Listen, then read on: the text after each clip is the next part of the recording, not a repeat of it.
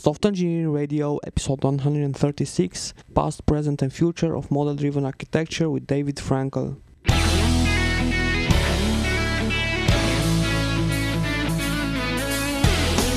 This is Software Engineering Radio, the podcast for professional developers on the web at se-radio.net. SE Radio brings you relevant and detailed discussions and interviews on software engineering topics every 10 days. Thanks to our audience and the partners listed on our website for support.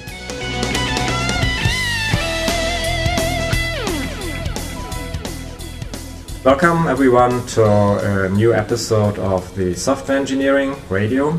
My name is Dirk. I'm your host today, straight from the Silicon Valley, as a kind of subsidiary for the Software Engineering Radio. It's my first show. You can learn about me at www.riele.org, RIEHLE.org. But my guest today is David Frankel, a colleague at SAP Labs here in the Silicon Valley. Hi, Dave. Hi, Dirk. Glad to have you. Thanks. I really appreciate the opportunity to talk here. Our topic today is model-driven architecture. Past, present, and future. We'll be taking both a somewhat broader sweep than previous episode have done, and we'll also be talking about David's long tenure on the subject as well as his most recent thoughts and activities. I noticed it was actually fun to see you're a colleague here and I could interview you for MDA. We first met, I believe, at UBS in Zurich over 10 years ago when you were doing some of the earlier MDA projects, one might say, that actually won a prize. I remember it was the Global Business Object Project. Right. You remember that? Great. Sure. Oh, yeah. That was with Hans-Peter Huygen and the at UBA. Yeah, exactly. Sure. Those were the heydays of CORBA. Is CORBA already MDA level work? Well, it's interesting what happened with CORBA. I don't normally associate CORBA directly with MDA, except that they both come out of the OMG. So there is a connection. CORBA, just in terms of what happened with CORBA, if you're in enterprise computing, CORBA appears to have died. There's certain parts of CORBA, the CORBA security, the CORBA transaction service, and IIOP are buried deep in the plumbing of Java Enterprise. And actually you have to have those to get certification for Java Enterprise. But CORBA, in enterprise computing, CORBA lost the battle of the programming model to Java. The programming model that surfaces to the programmer, that's what we mean by programming model, of course, that CORBA lost that battle. However, embedded in real-time services, it's very much alive. If you go to the OMG today, they have quarterly meetings, and there's about 250, 300 people come, and there's a lot of activity, both in the MDA stack and in the CORBA stack. In the CORBA stack, it's all real-time embedded systems people that are involved in that, and it's very much alive there. You take a company like Thales, a big, the big engineering firm in probably has about 75,000 people, based in France, with strong presence all over Western Europe. They have a very deep commitment to MDA. They've rolled out from their central architecture group in Paris a few years ago. Have commitment to not only but MDA and CORBA. They use the CORBA component model as their runtime. So they have MDA, they have runs, they have MDA. They use the MDA stack for their modeling tools, and they have a lot of code generation or model execution. And their execution platform is CORBA component model, which is also known as CORBA 3. Okay, so the background of my question was the thought that CORBA tried to establish service architectures. And I thought, or maybe you can help me clarify that, what's the connection between the attempt to modernize traditional software systems with service architectures, well-defined services and interactions, and MDA? Yeah, well, so if you want to put CORBA analyze CORBA from that perspective, and then MDA. So CORBA, actually, when it was initially being worked on in the first part of the 90s, the vision that people were talking about was very, very similar to what people talk about with service-oriented architecture. The first major book that was written about CORBA probably wasn't a very technical book. It was written by Mike. It was called Object Technology Revolution, written by Mike Gutman, and who's one of the original authors of IIoP. And your colleague and Jason Matthews, right? And if you read that book, the vision they lay out is the same vision that people are laying out about, loosely coupled services with, and that they just thought CORBA was going to be the technical mechanism for describing these interfaces. And, well, really, what happened was CORBA, for various reasons, and the CORBA was not broadly adopted. Microsoft resisted adopting CORBA. They went their own way, with Common and DCOM. And there was always this split. And today with SOA that's based on web services, yes, the vision is basically the same. And technically, in a sense, by rebuilding this web services stack, we kind of rebuilt a stack. It's debatable whether it was rebuilt in a more efficient way than it was with the CORBA stack. However, the real difference is not technical, but it's the fact that it had broad industry adoption. That Microsoft was on board. Everybody was on board, and that's a very substantial difference. That really and that's why it's gotten more broad. It's getting broader adoption. And CORBA ends up sort of off in a niche in the real-time embedded systems. Yeah, you're making an important point that I wanted to come to too. Still, let me just ask, were there any lessons to be learned from CORBA about things that didn't work too well, but that had an influence on how later MDA technology stacks were built? Yeah. One of the things was that, there were two things. First of all, CORBA, the definition of a CORBA interface is a purely syntactical thing. Absolutely straight syntax. It gives you the signature of the operations of the interface. There is no attempt whatsoever to capture any kind of semantic content.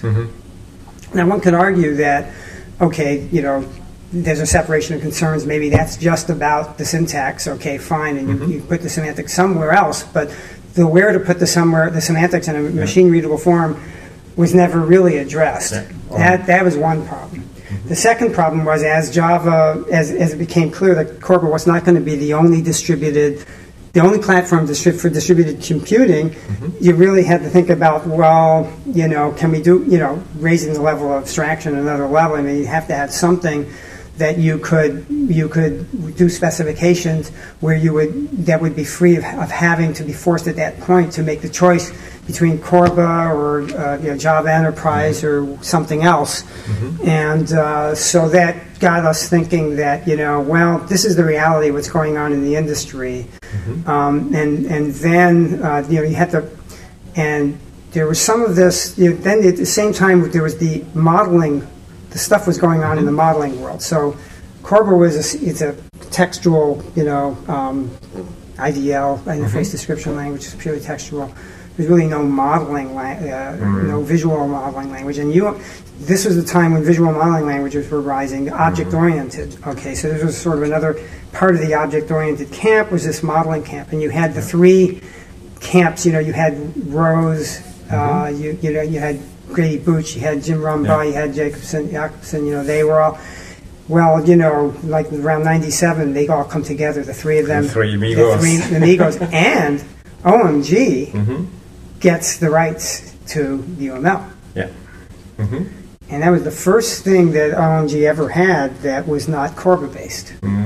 And that was controversial inside of the OMG. So why are we getting into something that's not CORBA? And so the counter argument was, well, look, it's evident that there's going to be more than one distributed object computing platform, and we need, and also we don't, we're the object management group. We've neglected the modeling side, So that argument won the day.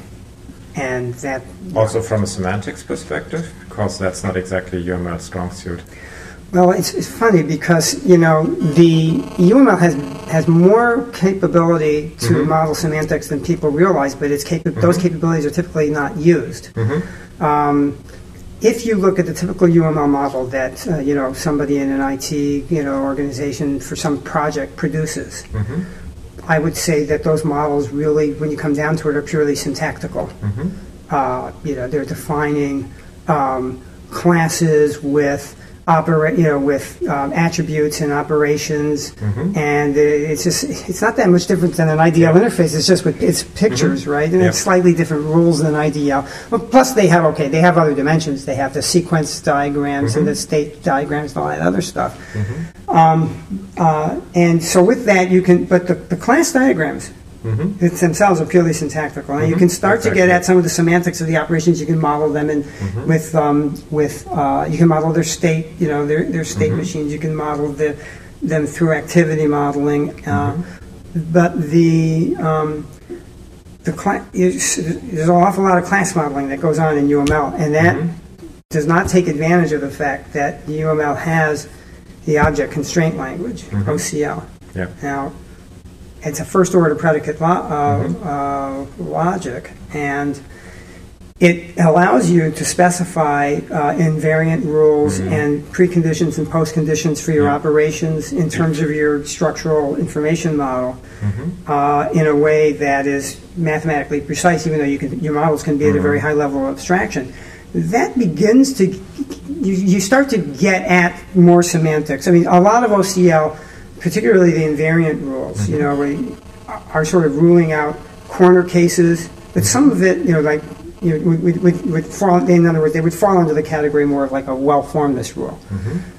But a lot of it is, it starts to get into the area of business rules, like if this, if, you know, the value of this, of the portfolio is more than $1 million, then if this, and if the date, you know, is after July 15th, and if this flag over here, whether this letter was sent to the regulatory authority is false, you've got a problem, right? Okay, so that's what you're saying. You can actually do some behavioral modeling of your, or more precise behavioral modeling. Let's say more precise semantics, and with the, you can actually do some behavioral modeling with the pre and post conditions, particularly the post conditions.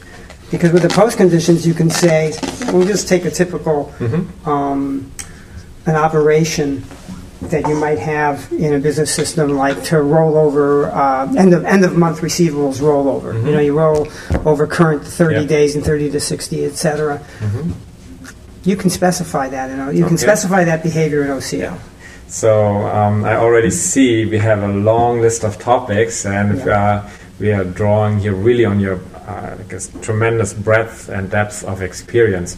What I didn't do in the beginning, and listeners probably got an initial glance at it from the website, but maybe you want to shortly talk about your role in this, because I remember listening to you at ETH Zurich and a talk about the CORBA component model, for example. I don't want to go back yet too much to CORBA yet, but you've definitely been involved in some of these standardization efforts, and maybe you want to talk about what you did in that respect.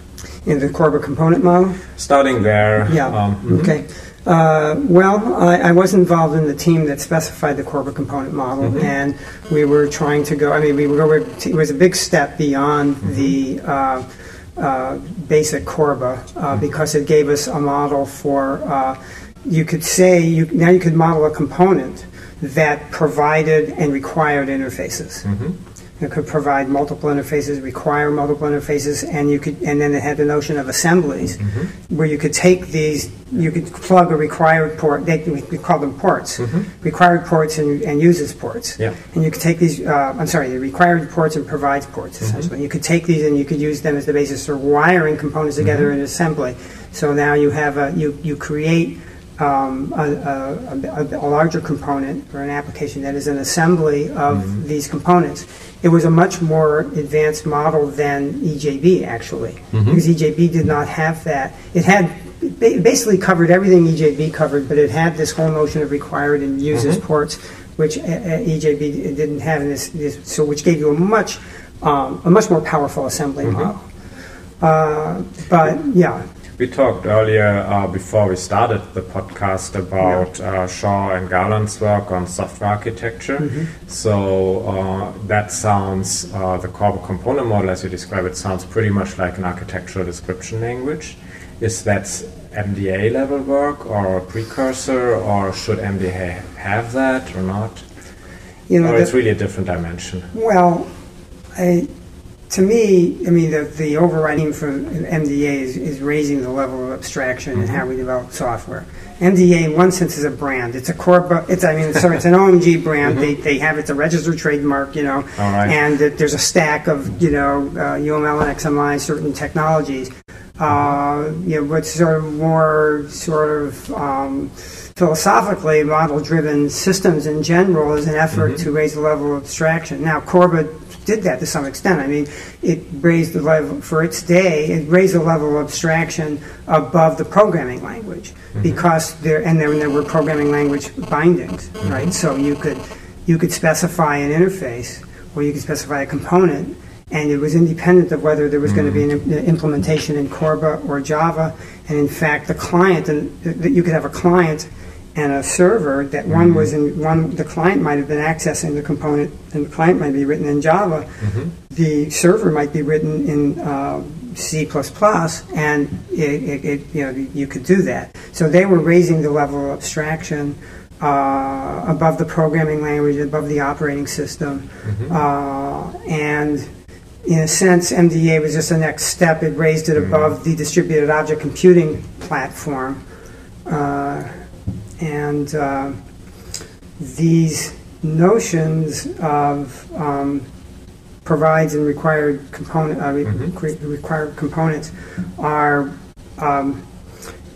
just ways to they just give you new tools to be able to. You don't have to write the quite as much low-level code to connect these things, because the language bindings for the CORBA component model provided a lot of the mechanics of how you'd have to hook these things together, right? So that's, but there was an evolution. The way I look at it is this: there was an evolution going on at that point in time, which would say the late '90s. By then, we had already essentially we're doing already model-driven development on the front ends of our systems and on the back ends. If you think about it, let's take the back end. Who was programming B+ trees in low-level code to do an enterprise application in the late '90s? By then, you're using database management systems. You would create a data model. Schema, you feed it into the database management system. It would do all the heavy lifting. Yes, you do some fine tuning with triggers and stored procedures and stuff like that. But most of the heavy lifting was done by the database management system using the data model, right? Front end. The last time I wrote a C++ message loop for Windows was when I discovered Microsoft Foundation classes in that's a while back. 1994, and Microsoft Foundation class is what they allowed you to do, and UI development is very much like this today. Okay, you create your user interface, your dialogue. You paint it with a what you see is what you get dialogue editor. You push a button that generates a bunch of code. There's places where you have to add all the UI event handlers. So you're saying this is all different technologies, but kind of inspired by the idea of increasing the level of abstraction, be model-driven? We were already doing it in the front ends and the back ends of the systems. And what you start seeing with CORBA and the efforts with MDA is really about completing, sort of getting the mid-tiers, as we're starting to develop mid-tiers in our systems with web-based things and, distributed computing. Coping with the heterogeneity of it all. Can you, but still, you've given us examples now, and maybe to clarify, what would you say is essential about MDA? Is that, can you define it in absolute terms, or is it always a relative movement towards more levels of abstraction? Well, the way I've tried to introduce it is sort of with a theory of permanent revolution. We're always looking for ways to. I mean, the holy grail is you specify the business behavior of your system and it executes, right? we're not really there, but there are certain ways in which we're getting closer to that, and there's that's really what we're after. That's sort of like we will asymptotically approach that. Even asymptotically might be too optimistic, but gradually we raise that level. Yeah. Well, that's coming to a fundamental question, which is programming and modeling something very different or not? Because if all you do is, in both cases, so you specify in some form, you might argue that programming is just modeling with programming abstractions that are just not as high level as you wished. While programmers typically would say, yeah, the modeling abstraction are just not complete and consistent and orthogonal enough to actually give me the power to be complete such that it runs out of the box. Right. So how would you? Well, I think that the line between programming and modeling is somewhat fuzzy. Okay, because you're always operating at some level of abstraction above what's really going on. We've gone from microcoding, ones and zeros, to assemblers, to compiler, third generation languages. So I think that if you really want to get intellectually rigorous of it, it gets pretty hard to define the difference. I think you make a really important point about one of the things that turns IT people off to what they see in the modeling, what's called the modeling world, and that's the imprecision of it. There is a role. There is a role for casual modeling, let's say, or informal modeling. Yeah. But there also is an important role for making. I mean, with something like UML, you'll oftentimes see models that one of the attributes will have a type. It'll be of a certain type, but the type's not defined anywhere. They'll just call it date, but you didn't define your date type anywhere, right? Yeah. Or the other part of it is they don't use the ability to specify any of the constraints. Okay, so it's all it's loose, it's imprecise, and developers look at that and they say, this is fluff. How's this going to help me? Okay, yeah, maybe this helps me a little bit visualize what I'm supposed to do, but now on the other hand, when you introduce the methodologies of using these modeling languages with real precision and thinking about what is computationally complete at that level of abstraction, and they start to introduce, I find when I start to introduce them to, you can use these constraint languages, and then you can generate your J units out of that. Later you could, then it starts to change in terms of the debate when they can see that A, it is really rigorous, and B, that if it actually helped them get their work done because it saves them. And I oftentimes do go back to say, step back a minute, when you do there's a lot of code generation. You're already raising the level of abstraction, in many of the ways. You don't do the EJB object class. You don't write that by hand. That's generated by the application server, right? Okay. But in my mind, this raises the question that it's almost also a social problem, because you have architects doing UML and programmers having to implement it in Java or fix up holes and generate a Java skeleton code. And if only programmers, or if this distinction between architect and programmer that we are trying to establish, we are not even there yet, but it seems to be a goal of the industry to have these roles more precisely defined, then the architect's tool just does not deliver yet what the builder or the programmer needs? Oh, a lot of it is about tooling, for sure. Now there are some tools out there that do pretty interesting things, and will, for certain classes of applications, within their world, their sphere that they're attacking, will do a pretty good job. And one of the problems is a lot of the early tools tried to really attack the whole universe. In other words, they were very opposite of domain specific. They were just trying to come up with their code generation formulations to handle all kinds of applications, and that's a really difficult problem. Really, you need to, if you're going to use UML, you need to profile it to the domain you're working with, and you need to write, if you're going to do code generation, you need to write code generators that are understand your UML profile. That for most industrial scale applications, if you don't do that, it's very hard to do it without that. That's interesting. I never thought about it. So in my mind, you have, if you're programming, you have your Java IDE, and you expect that to be completely supporting what you have. The language, all its features, and then a host of tools that somehow make it easier to cope with a language like Java. So you're saying for UML, we don't just need a UML IDE that can cope with all the UML features, but rather you would pare it down, or say you really get very selective views depending on your job? What's emerging, the kind of generic UML tools you're seeing today implement the UML profiling mechanism. So UML was architected from the beginning. The architects never expected that it would be sufficient in and of itself for industrial applications out of the box. They gave it extension mechanisms which you use to build UML profiles. For example, UML does not out of the box give you a way to model security, to model quality of service. I can go on, there's lots of things, or specific things about certain domains. So you're not talking, well, you're both talking, it seems to me, about functional specific application domains and some functional domains, non-functional requirements like security, and but on the other hand also extending the modeling abstraction. So the libraries on the one hand, so like how to address security with this specific implementation technology, but also higher level abstractions that are just not there. That's a good point.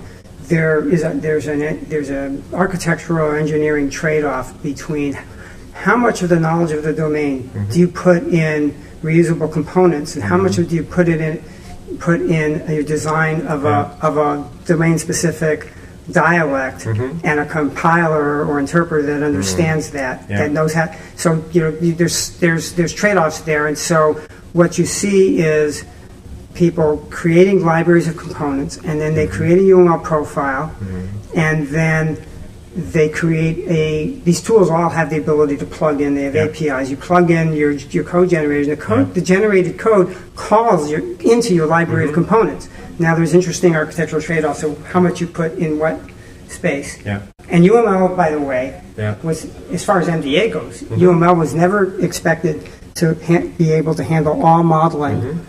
So the core of MDA is really the Meta Object Facility, MOF, which is the meta modeling language, and UML is defined in MOF. And there are other meta models that the OMG, but there's lots of UML profiles that are being used, either proprietary ones being used in industry, and also there are ones that have been standardized in the OMG. There's one for software radio, there's one for specifically for real-time systems, there's all kinds of things. Okay, yes. So I know the for layer architecture pretty well. When I worked with it, profiles were really barely doable with the existing tools. Actually, the way we did domain-specific languages was literally as a extension of UML, taking as an object-oriented framework and creating subclasses and coping with all of that. I had one more question in this space, which is to hear your thoughts on the idea of refinement. I remember way back, probably by now, D'Souza and Wills, they had a methodology called catalysis, which was trying to bridge between programming and more abstract architecture modeling, UML level modeling, by saying it's all really just a refinement process. And by that they try to bring in precision and basically bridge that gap between architect and hand-waving architect and code-slaying developer, basically. Did that fly? Is that still a guiding metaphor, the notion of refinement, or what are your thoughts? Well, to some extent, yes, but you really have to have tooling that manages it for you. If you don't have tooling that does a really good job of managing the different levels, it breaks down really quickly. And that's a big problem. Now, in the tooling area, I'll say this. Compared with 5 years ago, we're in much better shape. The UML, the new crop of UML tools for UML 2.0 is much better than what we had 5 years ago. The profiling mechanisms are properly implemented. It is much better. But in terms of the tools being really intelligent about managing the levels of abstraction for you, you're for the most part, you're still on your own, and you have to build in. You'd have to do a lot of work with APIs, and you're building using the APIs. So where there are some niche tools that do that in certain niche areas, but we have we've made progress, but there's definitely room to go. By the way, there was always a big debate, and this erupted as a big debate. It became very religious debate about when the Microsoft folks, my good colleagues of mine, who I know and respect very much, wrote their Software Factories book. Jack Greenfield and Steve Cook and those guys. They came forward with a philosophy that very, very strongly was in favor of full round-trip engineering at multiple levels, of abstraction, where you could do anything that you could do at the model level, you could do in the code, and it would be reflected back upward, or you could reflect downward. There are strong religious opinions about that kind of stuff. If you go to Steve Meller, Schleyer-Meller, kind of, he's religious on the opposite pole, Pure forward engineering, you put even the imperative code is an abstract action language in the UML model, and it's all forward generation. You do not touch the generated code. And then there's hybrid approaches in between. If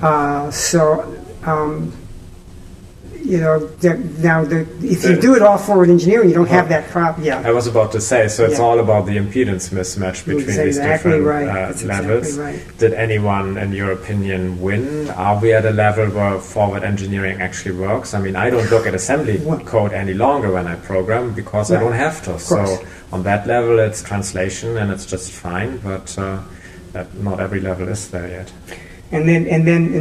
First of all, the Schleyer-Meller approach, in which they later, when UML came around, they migrated it to UML.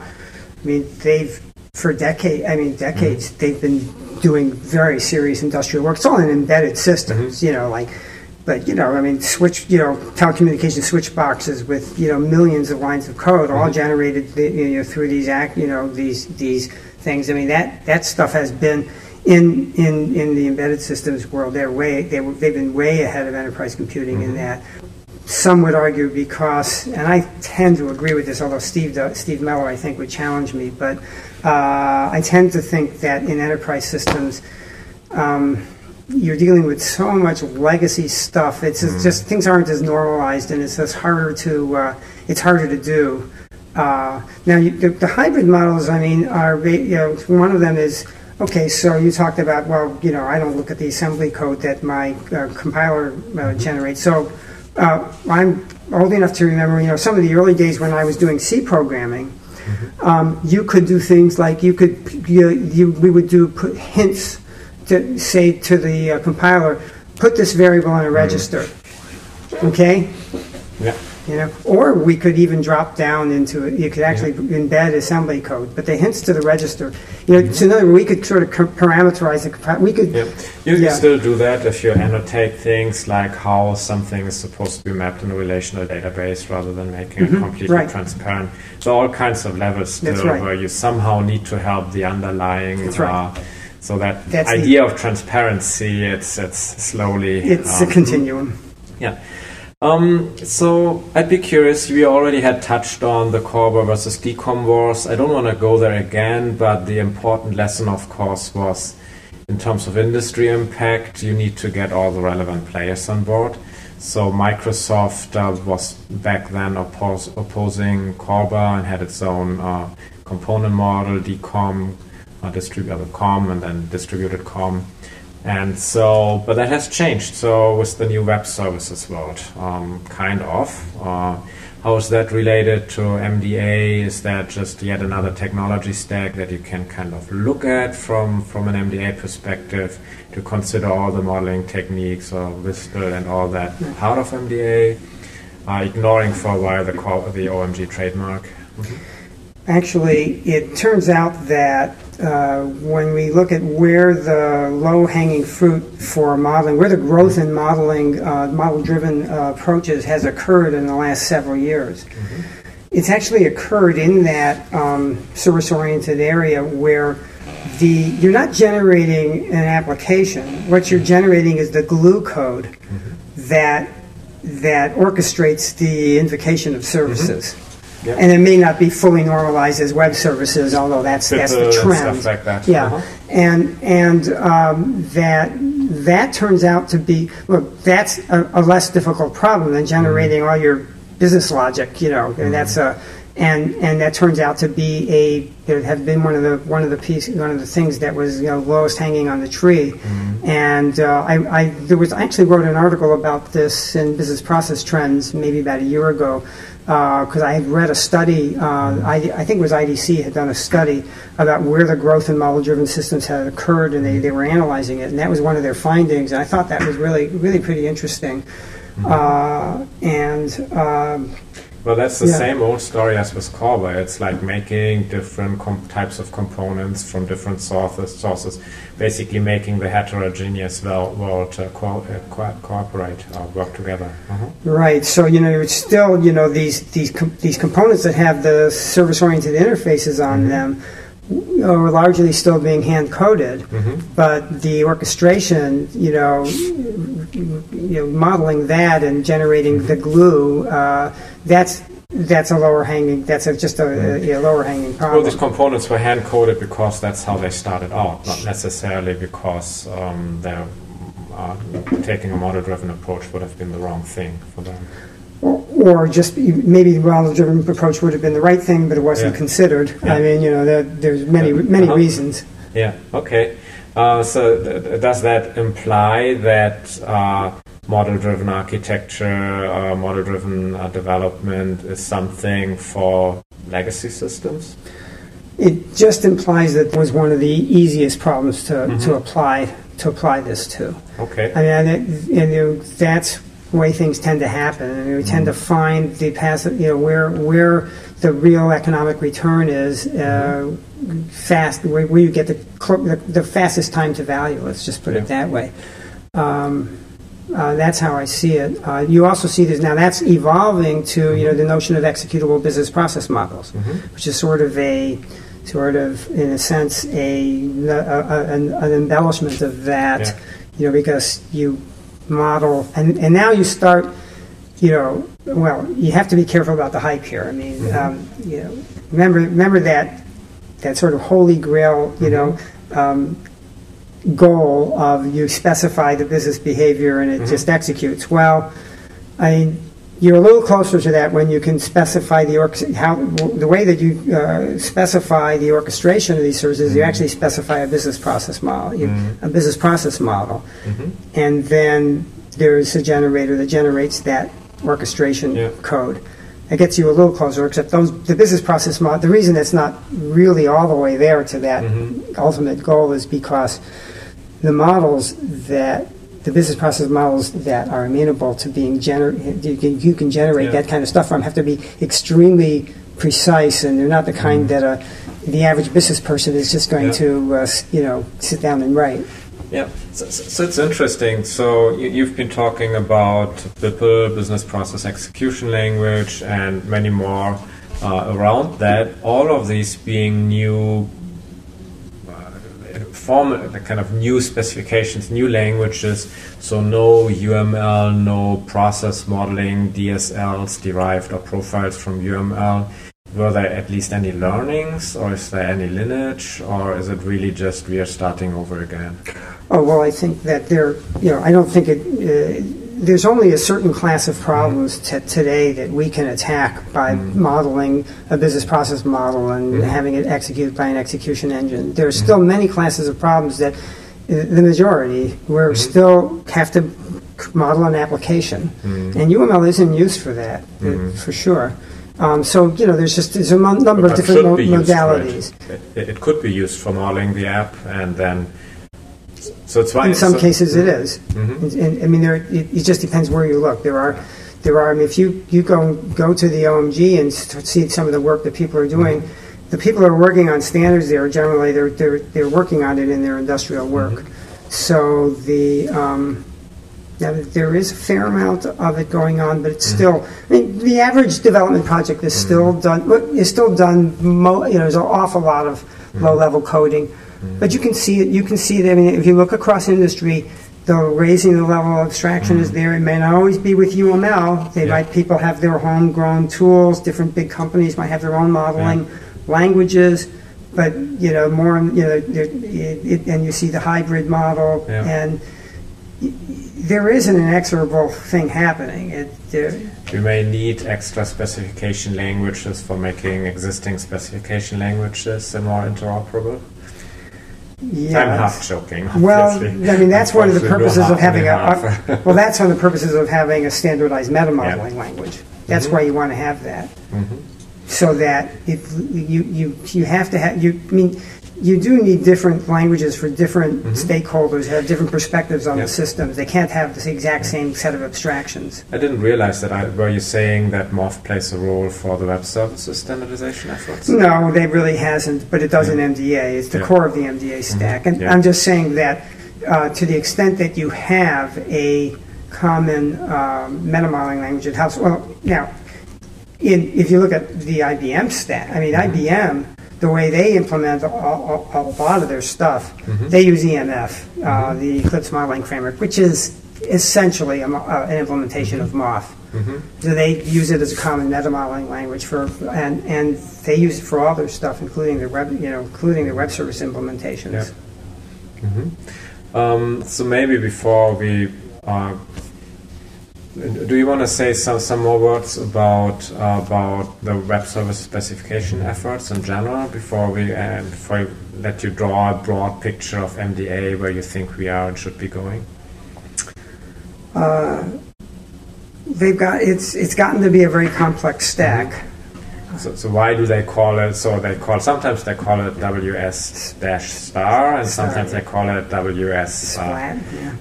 Splat or something. Yeah, splat. Okay, no, I only hear the phrase like WS Death Star, which is kind of, I guess, a bit unfriendly from Star Wars. But the point being, it is turning into a very complex beast. Yeah. Well, I think that I myself have not played a strong role in defining those web services specs. And so, I don't want to criticize my colleagues. I mean, there are complex problems to be solved.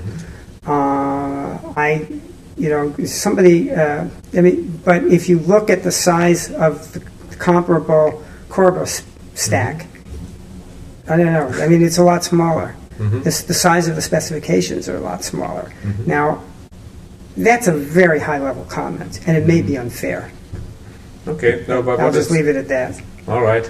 So maybe to back to MDA. So maybe you want to give us an overview of where you are today, what you're working on, where you think we should be going.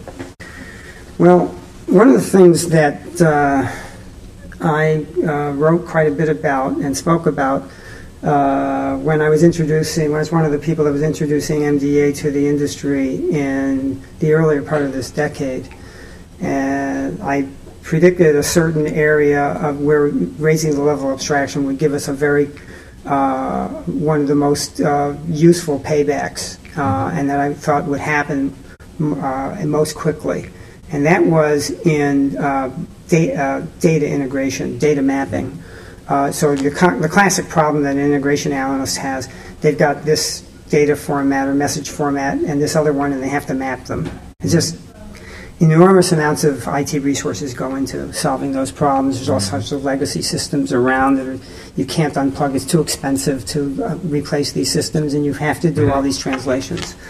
It costs industry, it costs the economy. I've seen economic econometric studies that show really surprising amount of impact overall on the global economy from the amount of resources expended on that problem. And what I thought we would be able to do, now there are MDA languages for it, but whether it was going to be with an MDA language or some other standard language, it seemed to me that we ought to, we were getting to the point where we could raise the level of abstraction where instead of writing low-level code for every one of those mappings, you could present the integration analyst with a mapping tool.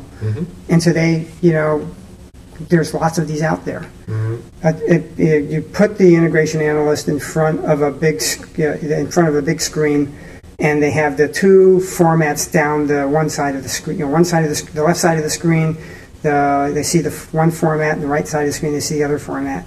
They draw lines between from one field on the left side to a field on the right side. They attach expressions to those lines, and the code is generated, or else it's executed on the fly. Today, there are all sorts of integration tools out there that do that and do it very effectively. So we've succeeded. Maybe not always with MDA tools based on the MDA stack, but in principle, we've succeeded in making that. In making that leap. However, in doing that, we've solved maybe 20% of the problem for the integration analyst. So what we've accomplished is, once the integration analyst has decided what the mapping should be, it's relatively easy compared to the way it used to be for them to specify that mapping, and they don't have to write a lot of low-level code, and they can do it with, and they don't have to get bogged down in the mechanics of how to actually execute the mapping. And that's a genuine advance. But these tools give the integration analyst absolutely no help in deciding what that mapping should be. So once they've decided what it should be, it's much easier to actually execute.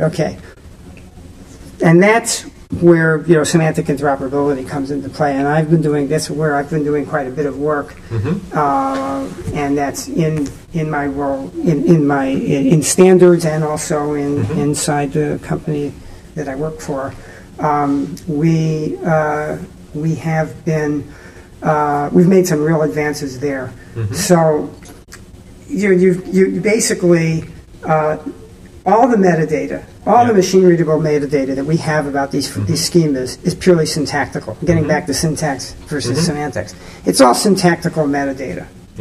And the fact that we have the syntactical metadata is what allows the kinds of tools I just described, that generate code, to function. So that's it. So we need that syntactic metadata, right? That describes the formats.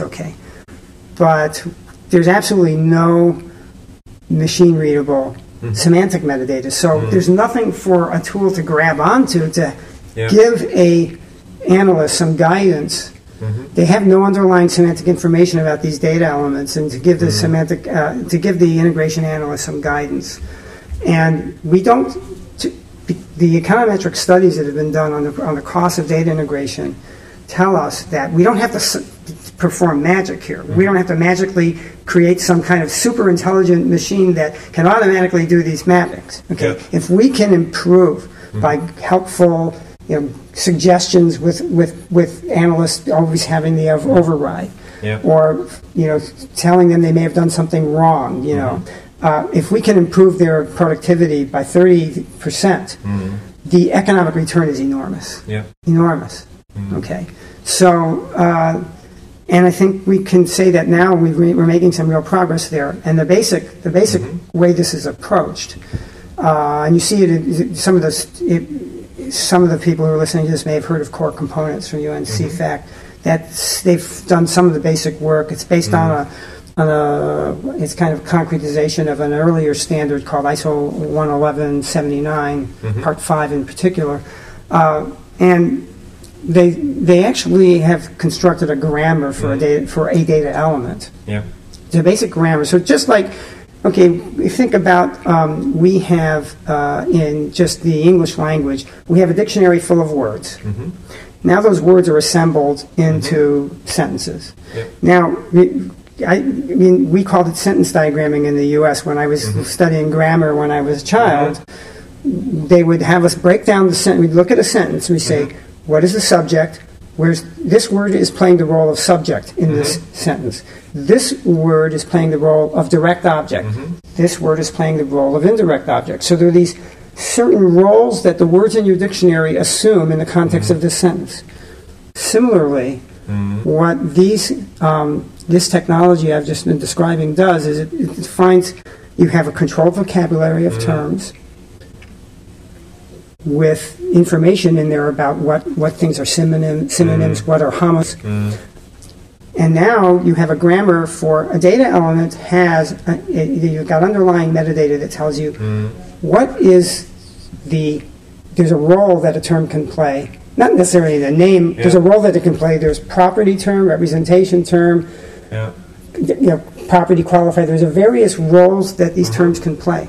And what we're starting to do is, with new specs, and even retrospectively going up and marking up old specs with semantic metadata that says this data element has a concept, has this thing as a concept. This is its property term, or this is its representation term. Representation term, for example, is a very high-level data kind of data type. It says, well, it's an identifier, or it's a code, or it's a name.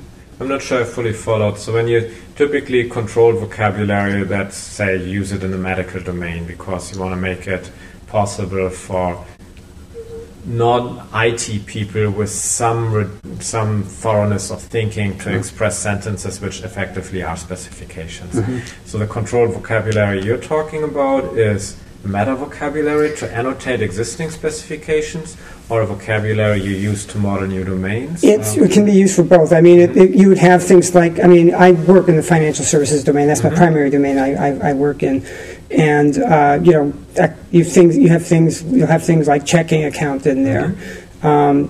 Usually you wouldn't define account as an atomic term. It's just too general. You would define checking account though as a common, but then you might have balance, and you would have code, identifier, name, things like that.